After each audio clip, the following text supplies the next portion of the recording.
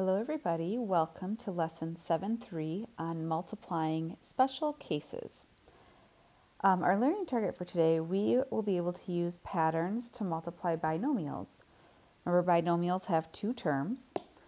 We will be able to determine the square of a binomial. We'll be able to find the product of a sum and difference of two squares, and we'll be able to solve real-world problems involving the square of a binomial. All right, so we have just a couple things to put into our notes vocab-wise, and I'm just going to have us write this in, and these will be explained in a couple of the examples, but it'll be a good reference for you as you're working on your worksheet, studying for the test, all that good stuff. So square of a binomial, what that means is we are squaring a binomial. Just go ahead and write down a squared plus 2ab plus b squared.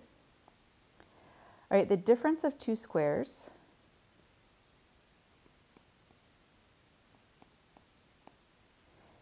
if you are multiplying an a minus b times an a plus b, that's going to equal a squared minus b squared. Again, these will be explained in your upcoming examples, but now you've got them in one nice spot to reference back to.